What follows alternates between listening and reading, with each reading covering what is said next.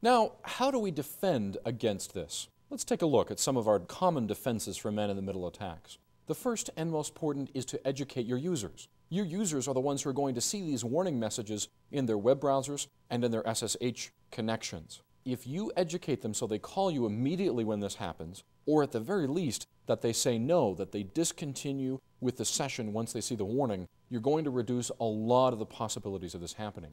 You also need to really consider establishing PKI, or public key infrastructure. SSL and SSH really rely on digital certificates and public and private keys. By formalizing a PKI infrastructure, you reduce the chances that these warnings come from misconfiguration and increase the chance that when you see the warning, it's actually the result of an attack. And again, knowledge is half the battle.